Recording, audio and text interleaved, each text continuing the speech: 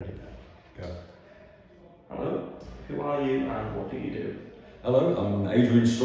I'm the founder and chairman at Stockport Volleyball Club. When did you start your role as chairman? Started the role as chairman 2015, immediately after when we established the club. What are your long-term aims for the club? Well, I think it's fair to say that I've probably created a monster. It started off as a small-scale enterprise and is getting bigger by the year. But our long-term aims are to continue to work with the age groups we work with at the moment, which tends to be anything from beginners to intermediates to academy for young people. And then we also have National Volleyball League teams for the men and for the women.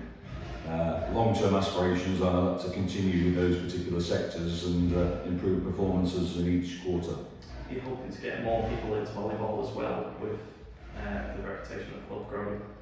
I think there's been a phenomenal growth. I mean, obviously COVID-19 hit us all, and that was a temporary cessation of activities. But since then, the numbers coming to volleyball has been bigger than ever before. I think some of that's come through some of the media coverage. It's often referred to just how big volleyball is growing in Japan after a particular anime that a lot of the young people have started watching. But as a sport, it's just getting more and more popular with the young people, and that's the dominant group where we're seeing the massive growth. Right. What would a win in the final on Sunday do for the reputation of the club? For us, obviously we're excited.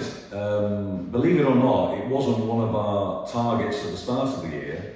Our targets were for NVL men promotion and NVL women promotion, of which only the women are still in with a fighting chance. But undoubtedly getting to a national final for the first time for a club that's very much in its infancy, we are a young club, it will be a major accolade for us and probably give more and more people the opportunity to know that we have finally arrived. So you've had many exciting events happen so far this year, with the women reaching quarterfinals, hosting GP2, and now the men team are in the National Shield final. So what else can we expect from these teams?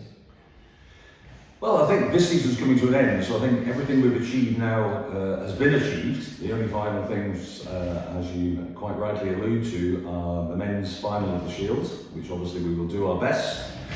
We're facing some challenges already in terms of team selection for Saturday, but we'll do our best in that final. And also, we're just hoping and keeping our fingers crossed that our women get what I would argue they thoroughly deserve and secure the promotion from W3N up to the second division, particularly bearing in mind that's our inaugural season in the National Volleyball League, so again that's a major achievement for us. Are you worried about the experience that the London Aces have going into the final? I think I'm pleased with playing London Aces. I mean, what is very, very clear is they're a much more established club. They've been around for a lot longer, they've got a pedigree, they've even got a pedigree in the Shield itself. They've been to the National Volleyball Centre in Kettering on numerous occasions. We have beaten them home and away this year in the league, but I have to say when it comes to the cup, and like I say, bearing in mind the challenges we've got, it's a whole new game, so we're taking nothing for granted whatsoever. But no, we've enjoyed playing them before, and may the best team win on the day. And are there any exciting talents in any of your age groups that could be destined for big things? Depends what the definition of big things are. I mean, I'm excited by all of them. I have to say that as a community club, I get my biggest buzz from the young people that join us. I think if I were to pick on a few examples, I'll pick on very much started from the basement in terms of new to the sport, young people in the sport. So Matthew Rowe is a good example.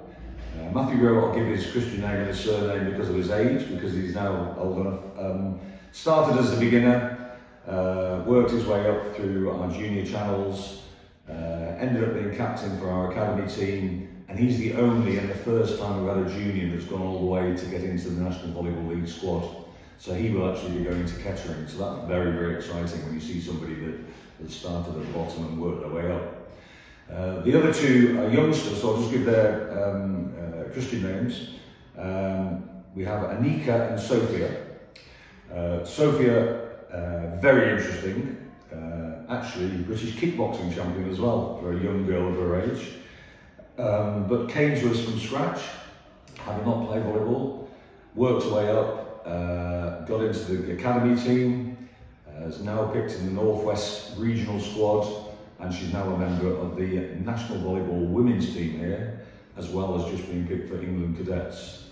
So you can't say much more than that, and she's phenomenal, especially on serving. And I'm delighted that one of her compatriots, they're a good couple together, but there's also a young girl called Anika.